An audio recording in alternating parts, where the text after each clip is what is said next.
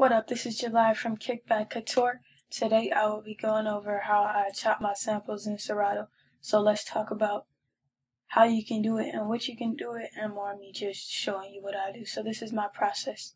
I won't talk too much. I will explain things every now and then, but for the most part I'm just going to chop as if I'm going to create a beat without teaching. So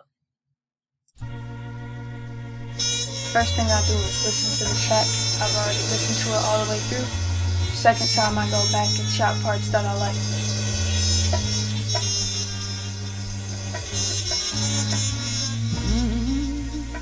So I like that part.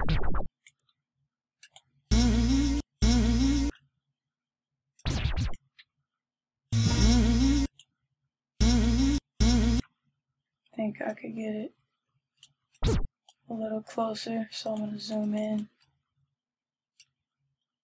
See how that sounds? Cool. Zoom out.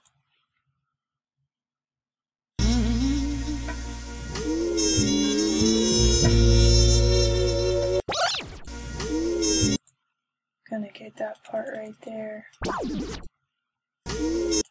where this rim hits. See.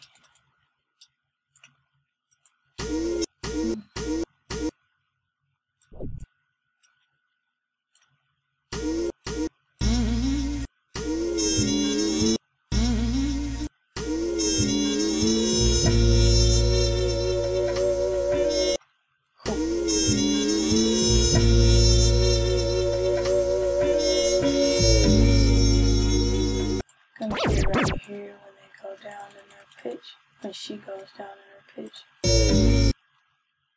Just closer this way.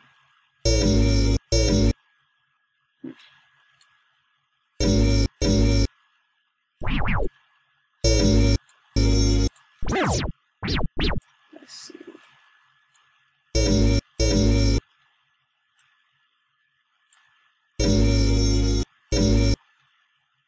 Kind of changes colors or she changes pitch, so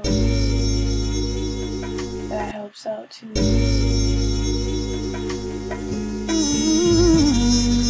And I'll do that too. Zoom in so I can get closer. Move it up this way.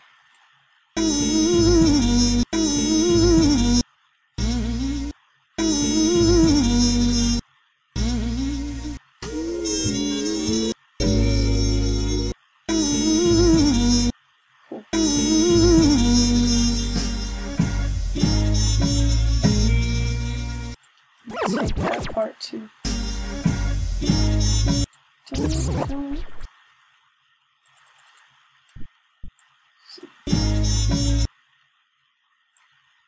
I always chop a little bit before just to be safe.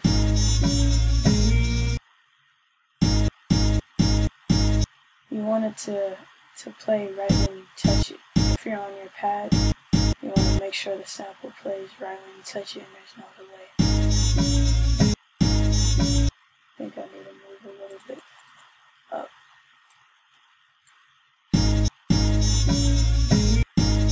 Let's see.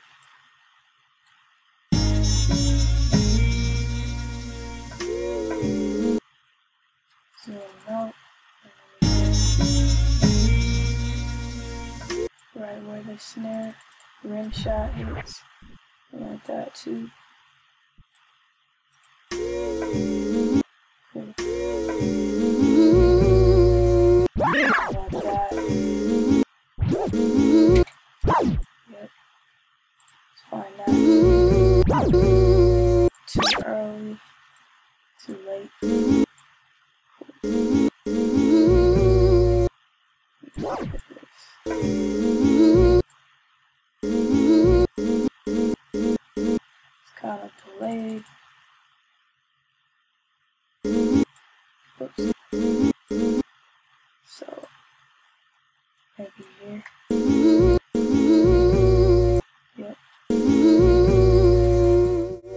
So rather than create a loop based off the slice points I made in this sample in Serato, I decided to go a different direction and use the pitch shift ability with one slice. So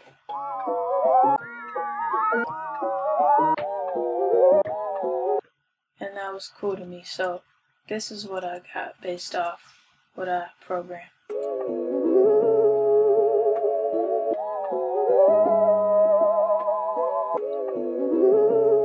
And I built a basic drum framework around it, and from here I would go on to add my bass line. I could even filter the bass line out of the sample and bring it up a little bit. This is what it sounds like.